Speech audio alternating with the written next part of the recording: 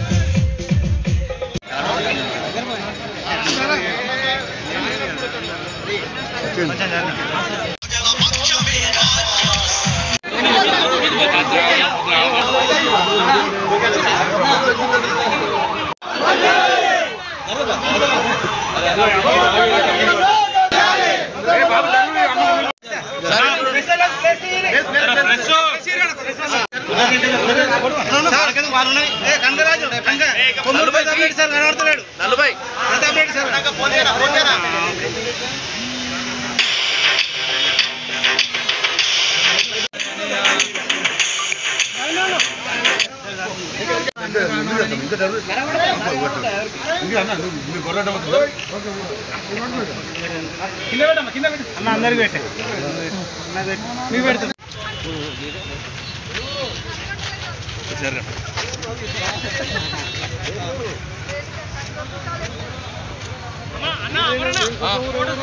Okay okay ఫోటోసా snaps పడుతున్నాయి.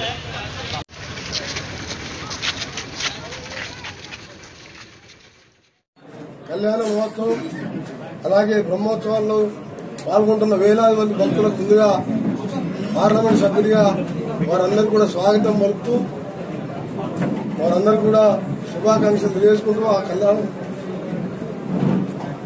మల్లన్న మల్లికార్జున స్వామి ఆశీర్వాదంతో రైతులు యువకులు పిల్లా పాపలతో మీ కుటుంబాలు బాగుండాలని చెప్పి ఆ స్వామివారిని ప్రార్థిస్తూ ఇది నా పార్లమెంట్ పరిధిలో ఉండడం మొదటిసారి ఇక్కడ ఎంపీగా దర్శన భాగం కల్పించి నన్ను గెలిపించిన ప్రజలందరూ కూడా మరొకసారి చేతులెత్తి నమస్కరిస్తున్నాం. వాళ్ళందరూ కూడా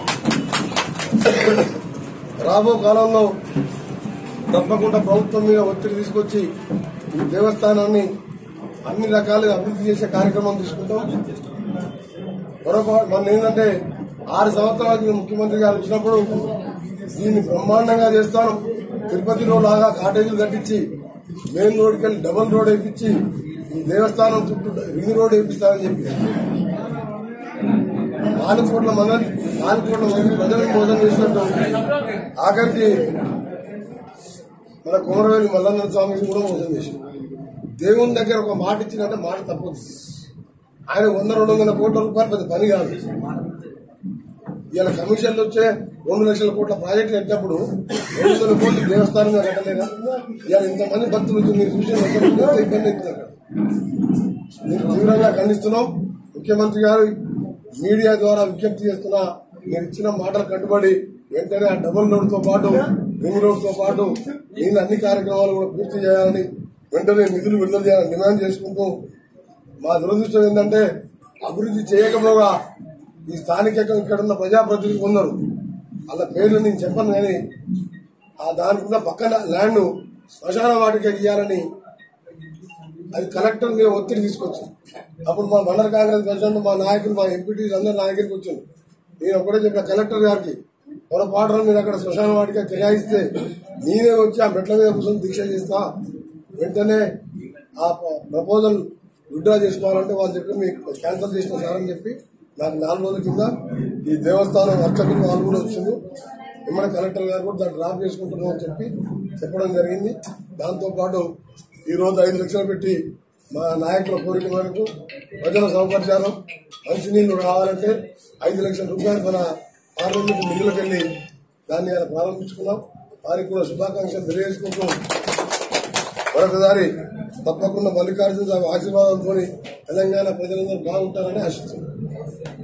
ప్రాంతంలో నరసింహారెడ్డి అనే అడిషనల్ డీసీపీ అవినీతి ఆరోపణలపై అరెస్ట్ చేసి రిమాండ్ పంపడం జరిగింది. నాకు తెలిసిన కొందరు హైదరాబాద్ లో ఇక్కడ పోలీసు అధికారులతో మాట్లాడితే 4 ఏళ్లు మంచిగానే పనిచేసింది సార్, ఆయన అన్ని చేయించుకున్నారు. ఇవాళ ఈయన హరీష్ రావు దగ్గర ఉంటుందని చెప్పో వాళ్ళ రాజకీయాలతో బలి చేసిన తప్ప ఇలా వేరే విషయం లేదని చెప్పి ఇక్కడ అక్కడ అధికారం మాకు చెప్పిన విషయం. అదే నిజమైతే దాన్ని తీవ్రంగా ఖండిస్తున్నాం. రెండవది, కరీంనగర్ ఒక ఆఫీసరు 50 కోట్ల రూపాయల అవినీతి ఆశ దొరికింది. అదే రోజు ముఖ్యమంత్రి గారు కరీంనగర్ ప్రెస్ మీట్ పెట్టి అసలు ఏసీపీ వాళ్ళు ఏమనుకుంటున్నారు, ఎట్లా అరెస్ట్ చేస్తారు, అవినీతి కేసులు అంటారు, ₹1 కోటి ఎప్పుడో కొనుక్కున్న ₹1 కోటి ఇల్లు 10 కోట్లను చూపిస్తున్నారు అని చెప్పి ఆ ఆఫీసర్ ఎన్కేసుకు వచ్చి ఆయన వెంటనే ఆ కేసును ఉపసంహరించి బెయిల్ వస్తట్టు చేసింది. మరి నరసింహారెడ్డి గారి విషయం మీద ఏం మాట్లాడతలేడు? హరీష్ రావు గారిని స్పందించాలి కదా, కావాలని ఆయన ఇరికిచ్చింది.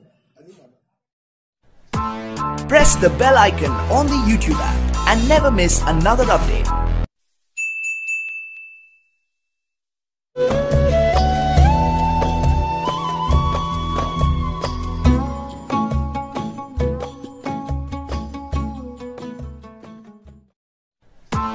Press the bell icon on the YouTube app and never miss another update.